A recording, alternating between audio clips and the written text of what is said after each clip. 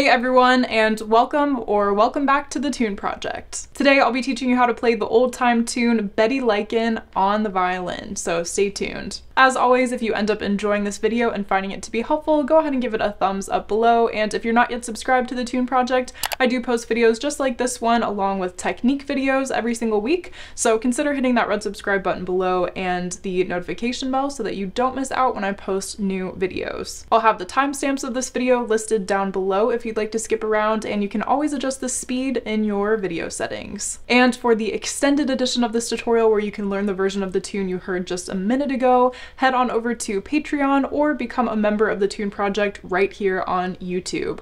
All you have to do is visit the link in the description box below for Patreon or head over to my YouTube channel homepage and click join. Now grab your fiddle and let's get into it. So this is an old-time tune and we are in the key of A mixolydian, which means that there are lots of notes that might not make sense together, but just do your best to catch the notes as we go, and I'll do my best to try to explain if there's anything unusual happening along the way. And here's our first phrase.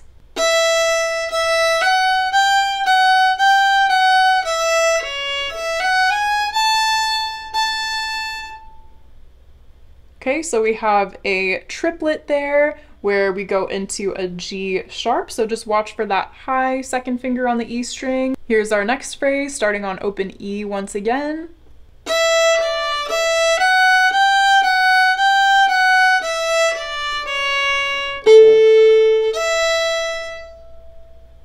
Okay, so we're back to a G natural there, so a low second finger on the E string.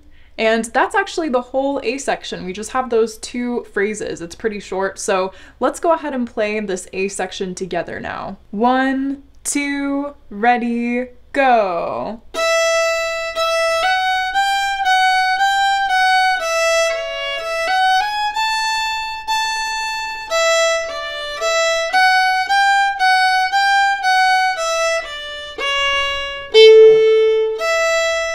So you would play that A section twice, it does have a repeat, and then same thing with the B section, it has a repeat also, so A, A, B, B is our form here. Now for this B section, we're getting into a slightly lower range, so we're working mainly between the A and D strings. And the first phrase goes like this.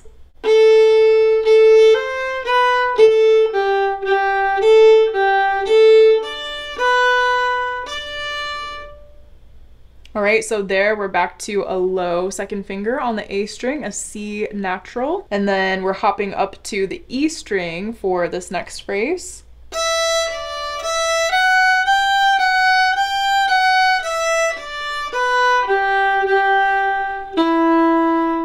Now, this third phrase of the B part is actually the same as the first phrase. However, we do have a C sharp instead of a C natural. So you'll hear a slight difference.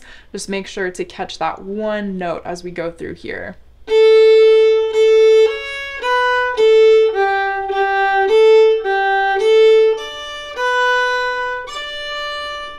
And one thing that I would recommend for both of these phrases is to, if you can, leave your third finger down on G on the D string so that you have access to it when you come back to that same note. You don't have to lift and reset it every time. Just makes it a little bit easier if you do have the ability to do that without running into the A string. And here's our last phrase of the B part.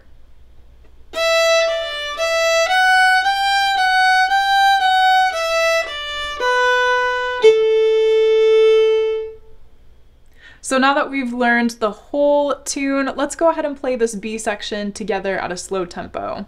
1, 2, ready, go.